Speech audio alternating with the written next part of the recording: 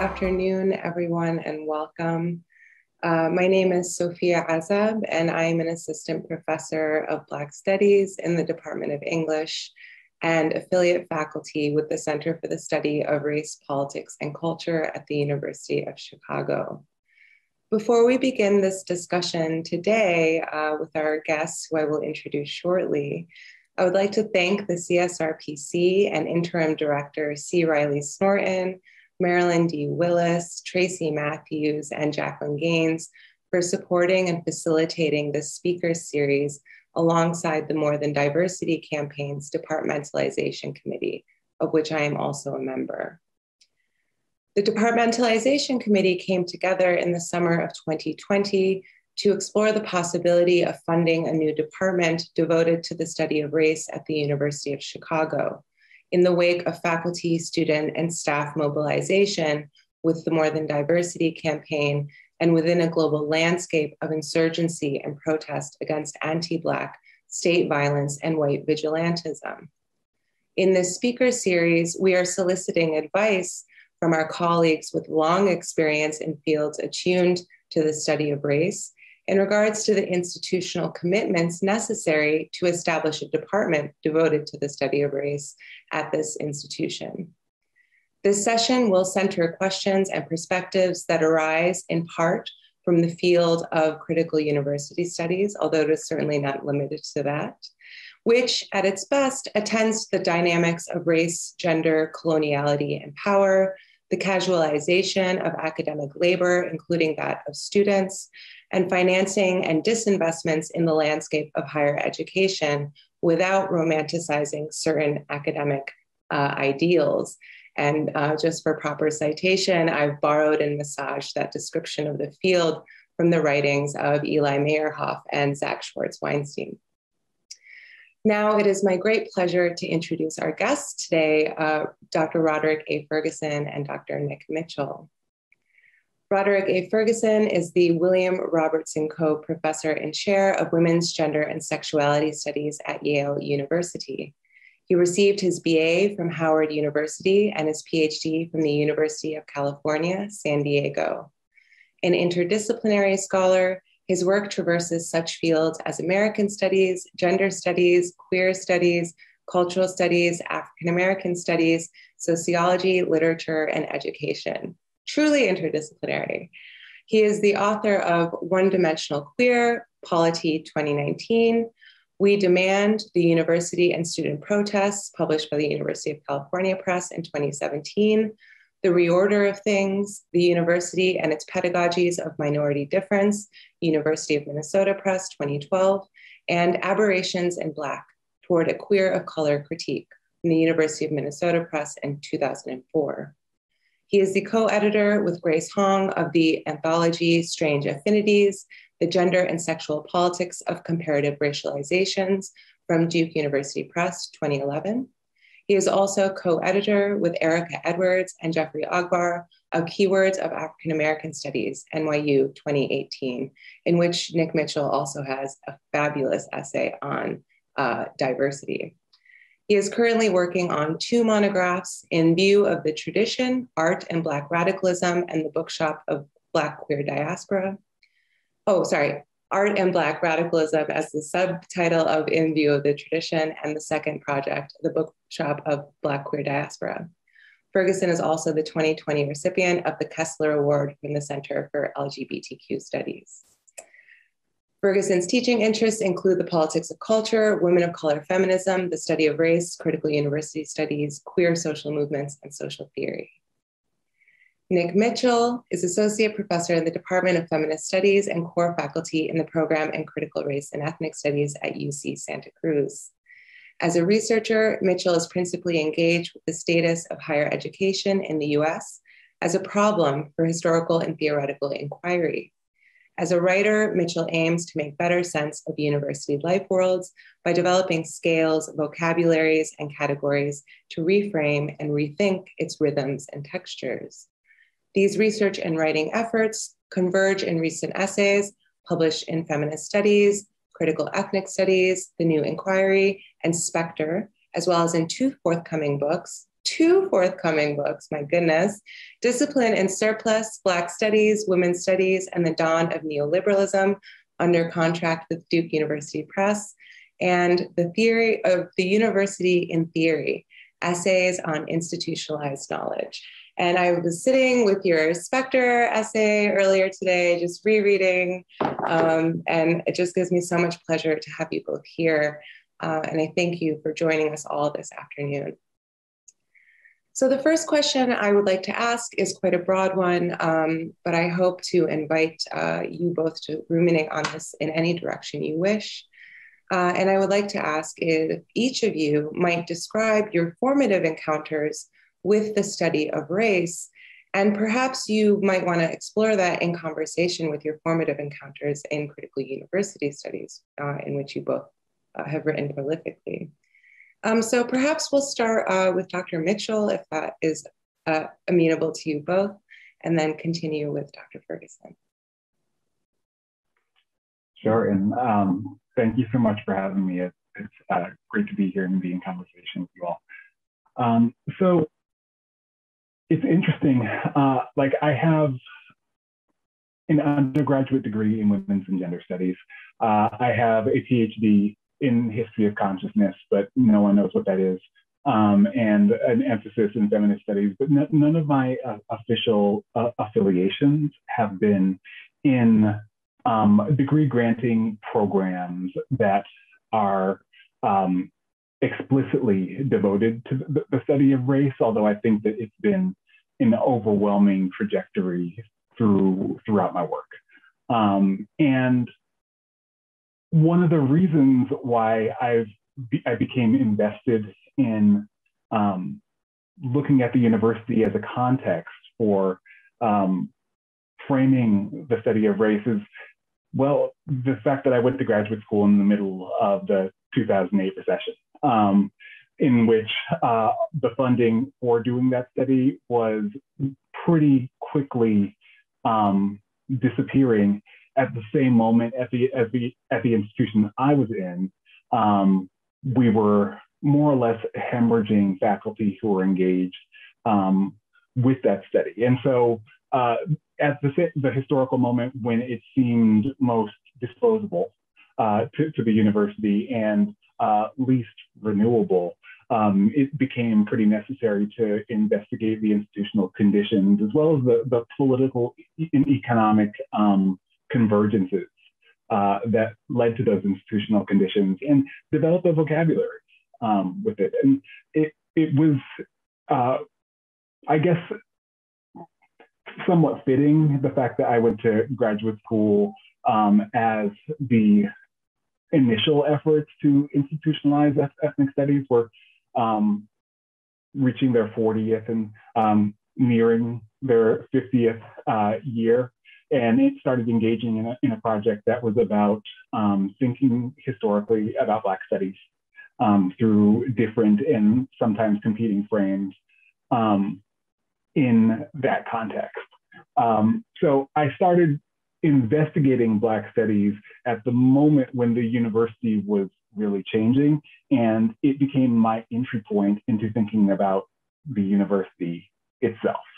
And I think that's really useful because the history of Black studies, of course, occurs in a moment of major transition in the form and function of the university. In 1960, there were about 3.5 million people enrolled in universities. In 1970, there were about 8 million. So the entire institutional capacity is more than doubling in the course of a decade. And the demographic organization of the institution is radically shifting. And with student demand for Black studies, what's being asked for is a differently organized form of university. And I think that's really important to keep in mind when we're talking about new efforts to institutionalize the study of race, is that oftentimes the form of the demand is, it's a way of organizing what you can ask for when what is desired can't always be expressed in a form that that it's imagined that the institution can deliver on. And so the institutional form carries so much surplus desire that it's cathected in a certain kind of way, and it's attachment forming in a certain kind of way. And I think if you follow Robin Wiegand's thinking on how we relate to these enterprises, it's almost always capable of disappointing. It almost promises disappointment in some ways. And so I think that the mismatch of what we imagine practically and what's invested in the practicality of this imagination, and that the way that it overruns is always important, and an important context to reflect on. But in terms of thinking about the history of Black studies, the thing that I had to deal with most intensely was the fact that the first institutionalizing efforts for Black studies within the first decade of their existence almost all folded in one way, shape, or form. In 1970, there were about 500 active Black studies formation. By the end of the decade, that had dwindled to about 200. And so the understanding that Black studies was not built to last. Ethnic studies was not built to last. And it wasn't built to last partly because of the very crisis that brought it into being, which both demanded that universities respond, but also led to a conservative university response that was almost entirely invested in soft money, which made the institutional life of Black studies immediately unsustainable, even as it was achieved. And so just understanding that creating university infrastructure in response to demands is not creating university infrastructure over time. And how to balance the differing investments of different stakeholders is a constant theme and question for consideration in my work. And so that's kind of just a big overview of some of the questions that enliven me. But I think the one thing to kind of use as a takeaway for this is just understanding that when we're talking about institutionalizing the study of race, we're talking about the function of the university in some really fundamental ways. And if we don't attend to the intersection of those, I think we're potentially missing a big part of what's at stake. Thanks. Thank you, Nick. Rod, I mean, there's already so much there, but Rod, I would love if you would like to respond to the same question. Sure. First, thanks so much for having me. It's great to be in this company. For me, my first encounters with the study of race really began at Howard when I was an undergrad, and my first year at Howard was 1990, and it was the moment of the sort of national discussion around Afrocentrism. And so that's partly what I was entering at that moment. And, there were large debates on Howard's campus around, the nature and direction of Afrocentrism. Some people agreeing, some people disagreeing, but at the foundation was an engagement, whether you agreed or not, with Black intellectual history and Black intellectual culture production, that took place in all of the courses, and or most of the courses, I would say. So for instance, my honors philosophy course that I took my second year began with Plato, but it ended with bell hooks, and and I remember there was a speaker series that the then Vice President Joyce Ladner of Tomorrow's Tomorrow, the Black Woman, and the anthology, The Death of White Sociology. But even before that, you know, she and her sister, the Ladner sisters, the famous civil rights activists from Mississippi, Ladner put together a speaker series of Black intellectuals. And so that was my maybe sophomore, junior year. And some of the people that came through were like Margaret Walker Alexander before she died, you know, the poem For My People, the novel Jubilee, Malifia Sante, one of the founders of Afrocentrism, Tonike Bambara before she died. Who else? Ngugi wa Thiong'o, you know, as well. And so the study of race, you know, as the study of Black social formations was all around me at Howard. When I went to UC San Diego, the study of race became, in a sense, bigger because it was about, you know, multiracial formations having to do with Chicanos, with Asian Americans, with African Americans. And that was very much what the Ethnic Studies Department at the University of California, San Diego was about, led by Ramon Gutierrez, George Lipsitz, and Yana Spiritu. In the Lit department, there was a kind of convergence of women of color feminism, post-colonial studies, Marxism, through folks like Lisa Lowe, Lisa Yoneyama, Rosemary George. In the history department, Takashi Fujitani, working with, you know, a kind of, you know, New Asian studies or New Asian history as well. And so that was also, that helped me to broaden my sense of the study of race and also to put Black social formations and Black diasporic formations in conversation with these new formations that I was learning about at the time. And, you know, also around that time, my then graduate student peers formed a writing group of folks in ethnic studies.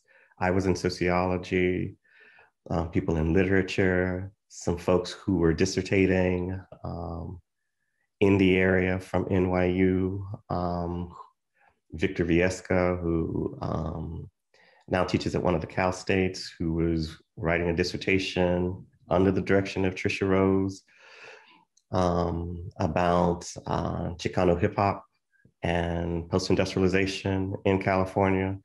Other folks who were in that group, Ruby Tapia, who's now at the University of Michigan, Grace Hong at UCLA, Chandan Reddy was dissertating from Columbia, Gayatri Gopinath was a postdoc from Columbia working with Lisa Lowe, Danny Widener, who was now at UC San Diego, but was at NYU working on the Black arts movement in California.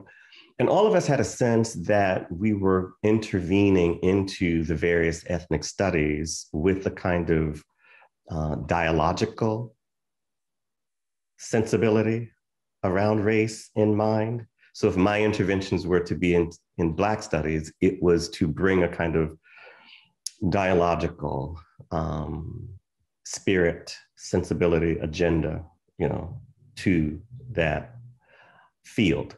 And the same thing for, you know, say, Grace intervening into Asian American studies, or Ruby's interventions into Chicano studies, what have you. And so, you know, out of that, my work around queer of color critique, you know, came. It was with the work that I was doing with an organization that I co-founded with my junior faculty colleagues at the time at the University of Minnesota. That organization was called the Faculty of Color Initiative. And our agenda was to bring and retain faculty of color across the liberal arts. But we had a sense that we did not simply want, faculty of color who, did not have critical agendas, who were not trying to intervene critically in their various fields. And so what we said to the administration, when we went to the administration, was that, one, the University of Minnesota has a problem with diversity. It doesn't have much of it. We have a plan for how to attract junior scholars of color here. And the plan was to, one, have like a major speaker series, national speaker series that would mark the University of Minnesota as a place that was interested in the intersections of race, political economy, feminism, queer studies, cultural studies. And that, I can get into this later, but we had a whole plan for how to recruit and retain folks who were doing really critical, innovative work in fields like history, anthropology, theater and dance, cultural studies, literature, English, what have you. And it worked. The issue that we were confronted with was that we were doing the work as junior faculty of color to produce the conditions whereby we would stay in the university, right? And so we were taking on these extra burdens of the university and had to deal with, things like, chairs of departments calling us up, thinking that we were auxiliaries of the administration, asking if we had scheduled lunches for this candidate, for that candidate, blah, blah, blah. But also there was a greater problem, I thought, in that we became so fixated on the money that was given to us initially that we began to lose sight of the critical purposes for the group, that we began with the vision that we would be there to attend each other's courses, read each other's work, help develop each other as intellectuals. And once we were given this funding, well, it was a lot, we realized that we became so focused on the budget that we lost sense of that original vision. And so we decided to give the remaining money back. And that was an interesting maneuver because it immediately opened up a whole host of possibilities for the group so that, the group immediately became available to folks outside the University of Minnesota once it wasn't so caught up in, the imprimatur of the University of Minnesota. So we decided to informalize the group and pull away from the administration. We still did certain things like meet with candidates, but we didn't accept any more money from the group, from the administration, and sort of announced ourselves as an organization and a group that was available not simply for folks at the University of Minnesota, but for people in the surrounding colleges and universities, and also for the Walker Art Center. So our numbers grew once we decided to informalize. And in many ways, my second book, The Reorder of Things, came out of that. What happens when a critical agenda, becomes so captivated by administrative accoutrements and rewards. Maybe I'll leave it there. Thank you both. I think what you've really highlighted for us here are the sort of, to translate it through my own, or to lay it out through my own work, like the levels of mistranslation or misrecognition in this constellation of faculty, students, staff, and administrative goals and visions, and the sort of way in which you've both experienced that sense of packaging packaging within the ask or the demand, right? Something that is only legible or imaginable in a certain way to the administration, or the administration. It's capital T, capital A. I'm just like, it's now its own category. So I really appreciate both of your insights, and the way that you've parlayed them through your own formative experiences, right, with the study of race and also critical university studies is really illuminating. To, I think, develop on that just a bit, I wonder, and especially for you, Rod, you focused many of your opening remarks on your experience at Minnesota, which is really interesting. Of course, this is like where you had an experience, particular set of experiences as a junior scholar as well. But you're also both positioned in particular spaces now.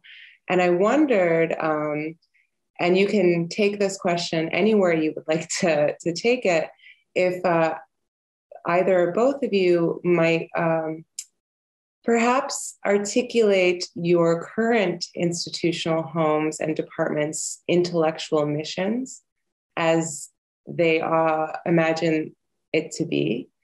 And if you wish, maybe push a little bit further and articulate what your intellectual missions within those departments might be. I know they don't always align perfectly. So perhaps, Nick, I don't know if your experience in the Department of Critical Race and Ethnic Studies, as well as Feminist Studies, has any relation to that. But I'd be curious to hear about those intellectual missions and how you square with them. Yeah, so I was hired at UC Santa Cruz, which is also where I went to graduate school. Weird. In 2015, and I was the first person hired in the Critical Race and Ethnic Studies program. And so Critical Race and Ethnic Studies right now is still a program, but we are in the process and are expecting by July 1st to be a department. This was not necessarily the guaranteed trajectory, but when I started in 2015, the program was 1 year old. The major was 1 year old. We had 7 majors. Now we have 100 something, around 150. So in the span of 6 years, the growth has been pretty considerable. And just to place that in context, in the humanities at UC Santa Cruz, majors pretty much across the board are declining. And so in CRES, Critical Race and Ethnic Studies, our majors growth has been really a distinct trend. And it's been met with a lot of different, both enthusiasm and like a certain degree of skepticism, for sure. So, I mean, I think one thing to say is that I am not necessarily I'm not necessarily a hardliner that an institutional project needs to be driven by a very formalized intellectual mission.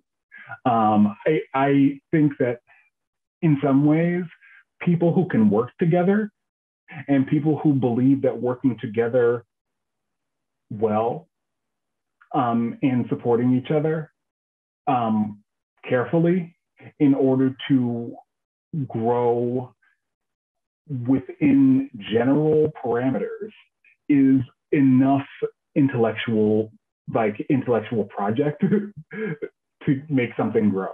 And I think that that's really important because the idea that legitimate projects have this kind of core, very formalized, almost like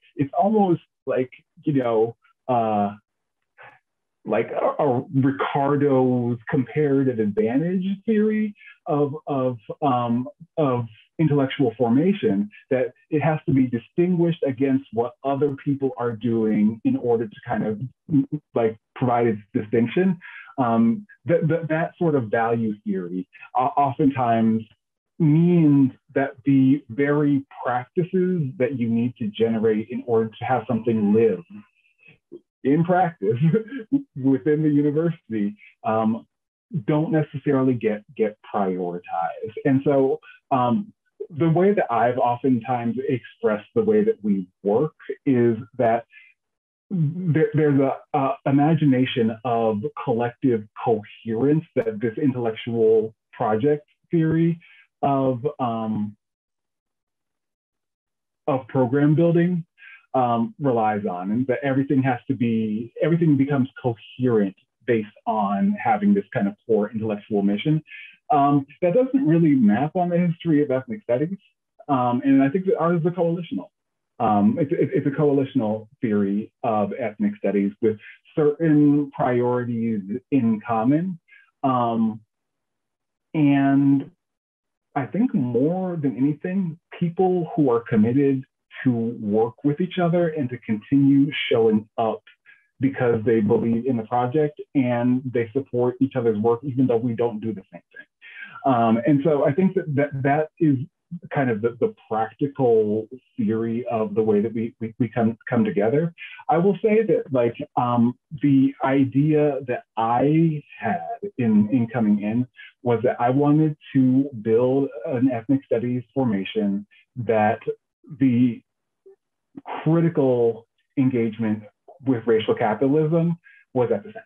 And that was the basic building block for thinking about how we organize the curriculum, what we prioritize in the introduction class, how the relationship between the big undergraduate intro class and the upper division toolkit classes got articulated, and then how where people ended up in the senior capstone class in traveling through the curriculum. But I thought that was a pretty broad consensus point that didn't really require a very, very refined understanding of what that meant, and also didn't require that everyone agree that much on what it meant to like have racial capitalism as a building block. So I think that's kind of how the practical part of institutionalization has unfolded for us.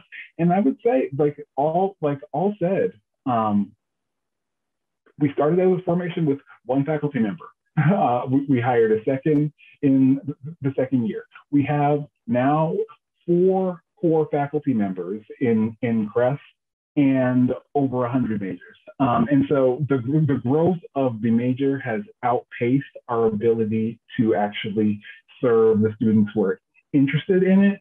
And I think that that's testament to the idea that there's something here that if it can grow in certain ways, actually there's more interest than necessarily folks might imagine in advance. I can certainly relate to that at the University of Chicago. I love the point you made about the layering commitments, that sort of constitutive ties within the department, not necessarily relying on total consensus.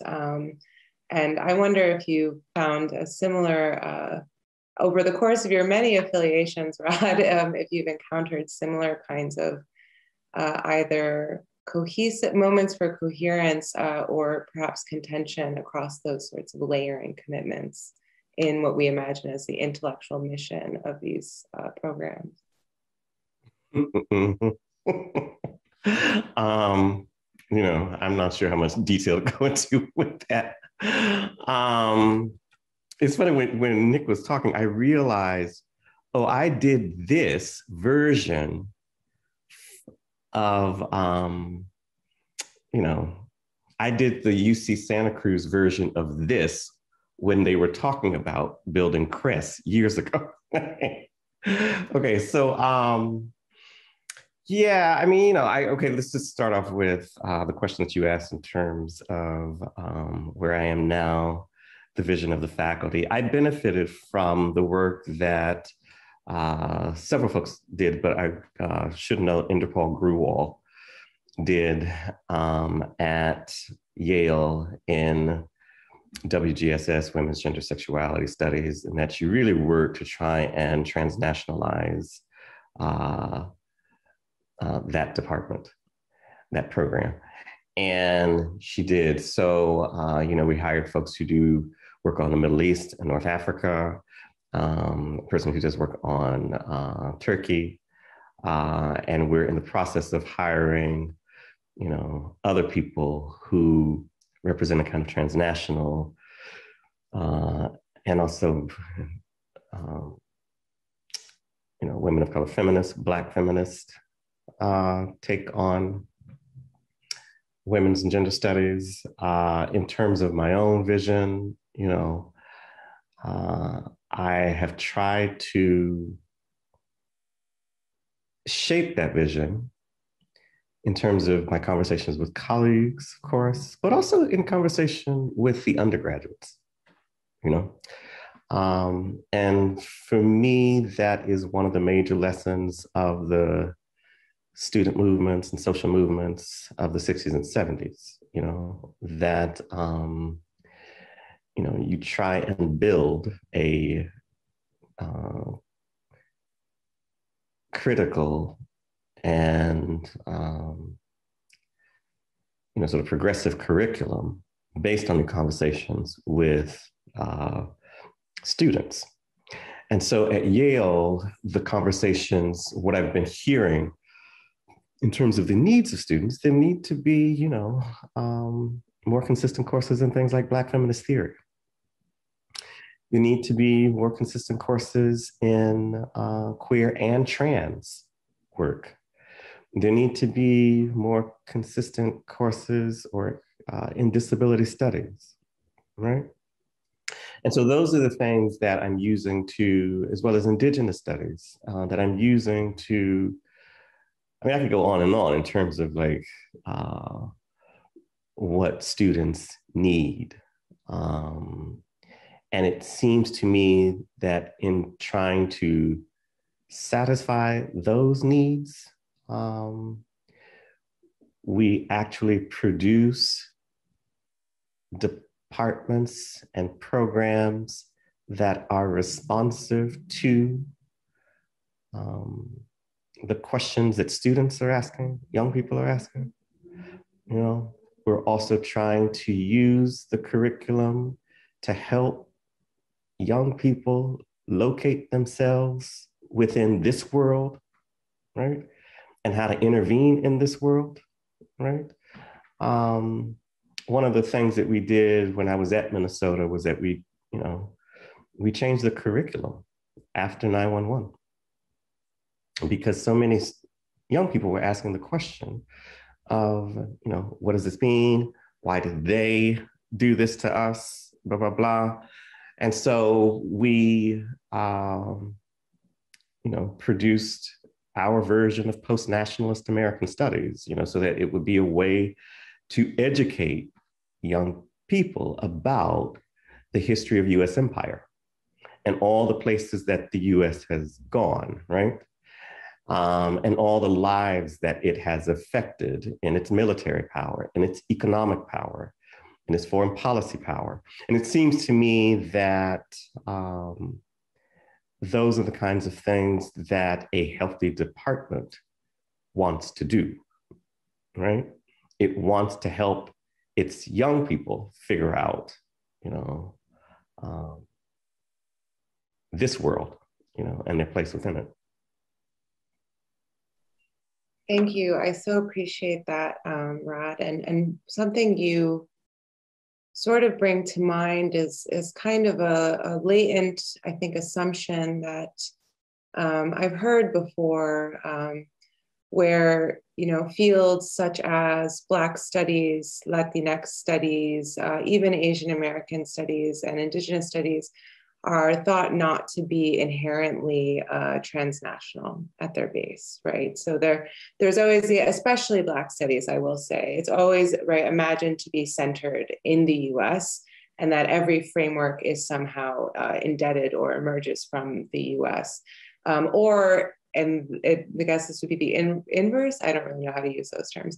Accompanying that would be the assumption that then US-based Black intellectual, cultural, political life has nothing that speaks to the broader global world and societies beyond it. And it really brings to mind the hearing about both of the curricular kind of responses and pedagogical focuses that you've both pursued in your respective affiliations, past and present. It really, and this is a question we're reckoning with, and it sounds like you are as well, Nick, in your department. It really brings to mind, what are the challenges, particular challenges of starting a department, right? Of founding a new department that is dedicated to the study of race now versus at other moments of the recent past. And Nick, you've gestured to the history of Black studies, adjacently Third World studies and ethnic studies, foundings also in the 60s and 70s. Rod, you gave this beautiful snapshot of your experience at Minnesota and how, and that post-National School of American Studies was hugely influential in my own graduate training. So it's like almost unnatural to think that was never, right, a focus of the field.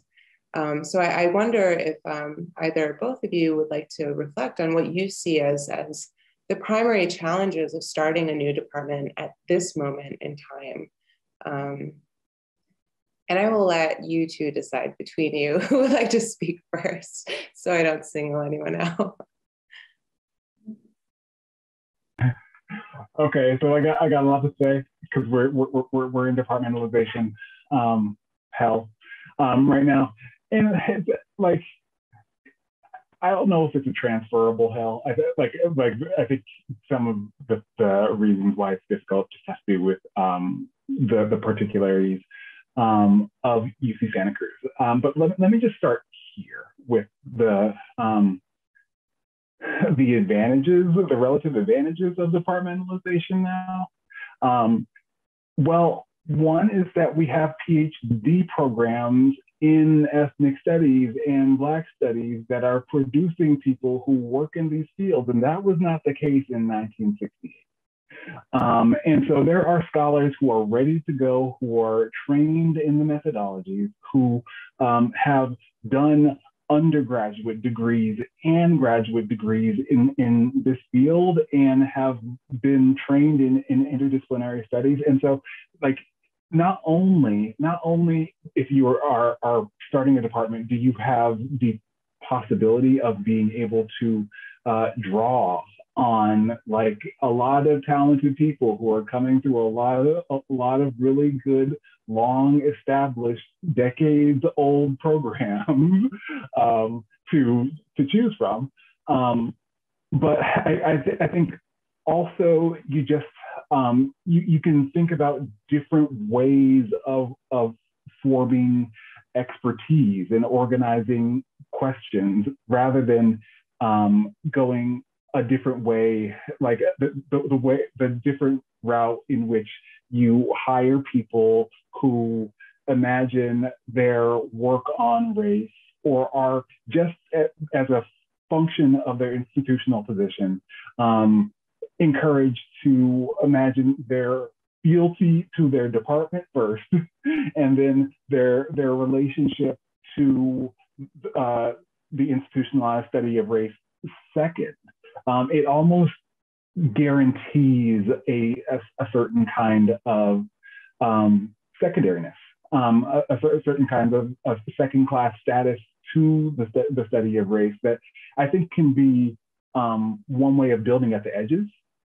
But I think that if you're departmentalizing, you have a real advantage if you're thinking about the pool of people that you want to draw on pretty dynamically. And that doesn't just have to come from people who are trained, who have a PhD, let's say, in ethnic studies from Berkeley, but people who come through institutional formations that put them in close proximity to interdisciplinary modes of study and engagement that I think are really useful for the framework that new formations can draw from. And so, like, I programs like literature in San Diego, I think both as an interdisciplinary cultural studies focused literature program that has had long-standing dynamic relationships with ethnic studies and has an extensive kind of critical gender studies and ethnic studies like faculty means that you kind of get the collateral benefits of some of the more long-standing formations. And so I think that just in terms of strategy, there's that fact period that faces departmentalization. With what Rod was mentioning earlier about the potential divergences in interests and the different forces that you're speaking to, like, students want some things. Faculty don't necessarily want the same things. And how do you balance that in terms of building?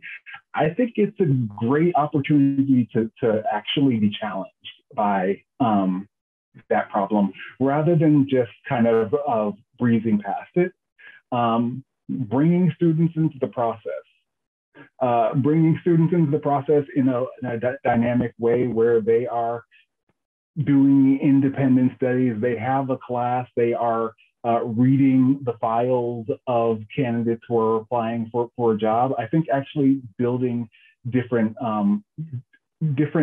forms of engagement with students has been a really useful part of the history of ethnic studies. And I think it's, for us at Santa Cruz, it's been so important to have students involved at every phase of the process, even at the risk of looking weird to the administration, even at the risk of looking less professional, because it ends up being really exciting to have student buy-in. Once those people come, they already have students who support them in their classes. And so I think just understanding that, one, building ethnic studies departmentally means that you can do something different. And I think that, like, actually prioritizing changing the protocols of how things are done means that actually other departments can take notice that there are different ways of doing things. So when we're talking about building ethnic studies, we're also talking about different protocols of practicing what it means to be in a university. Thank you so much, Nick. Rod, same question. So, there are certain on-the-ground realities that, we have to bear in mind, I think, around this question. Most of the diversity that takes place within a university happens in the interdisciplinary units in terms of faculty hires, okay? And oftentimes in terms of majors, right? There was a moment in which the UCLA Center for the Study of Women and the NYU counterpart, and I'm blanking on the name right now, had a joint conference that I attended, or symposium that I attended at UCLA. And the then director of the UCLA Center, Kathleen McHugh, had a PowerPoint up, and it was where all of the women faculty, the BIPOC faculty were at UCLA. And what would happen? Well, they were all in, the interdisciplinary units. And then what would happen if those interdisciplinary units were gone?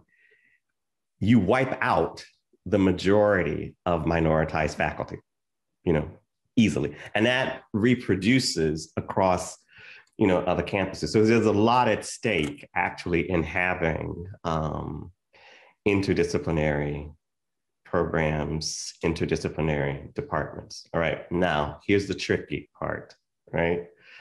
How to keep the interdisciplinary units from mimicking the disciplines, like that's a harder part, right? Because it also means that you have to have some mechanisms for maintaining your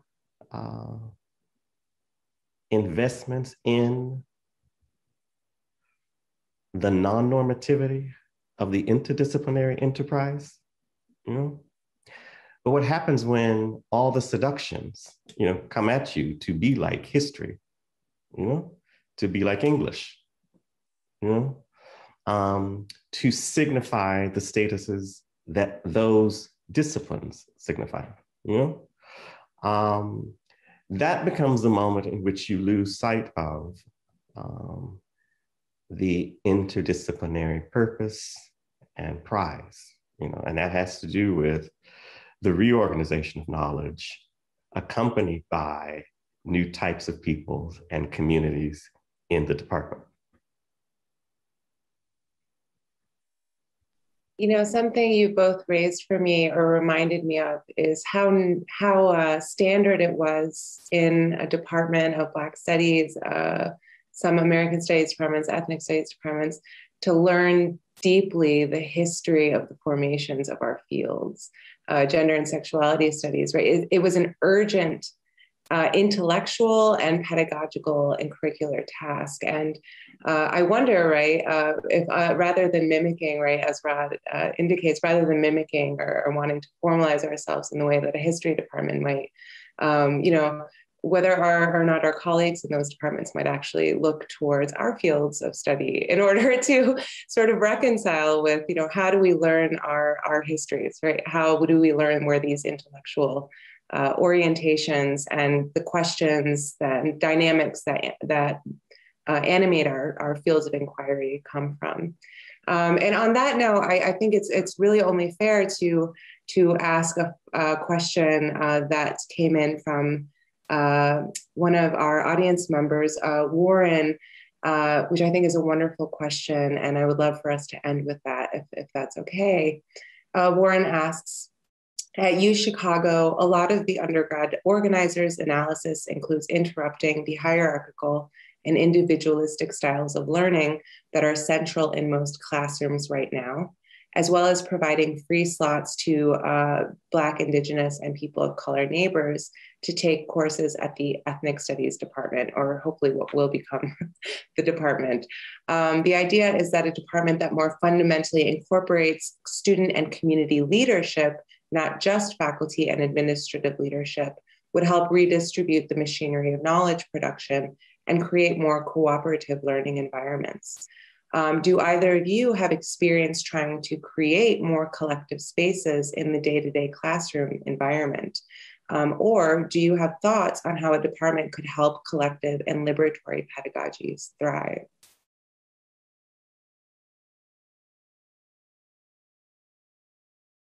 Okay, so first of all, hi, Warren. I know Warren from other matters, so hello. And it's a great question. It's a really hard question. I really suggest one of the best, I think, analytic efforts in the history of thinking about the history of ethnic studies, besides the reorder of things, of course, is Mark Chang's The Cultural Capital of Asian American Studies. I think anyone who's thinking about ethnic studies needs to read this book. It's so important. And the frame that it thinks about, the frame it's engaged with is the different and competing ways in which the kind of inaugural struggles for ethnic studies thought about autonomy. And this is one of the reasons why it's hard. Many people who are trained in academia, you get your degree from academic institutions. Anyone who's coming in with the credentials to be a professor has been thoroughly shaped by the understanding of autonomy that is perpetuated by academic institutions, and no one is free of it. No one. This one, not free of it. Everyone encounters it, is one that defines autonomy as being separate from the judgment of non-academic communities, and even non-academic communities who are outside of your discipline.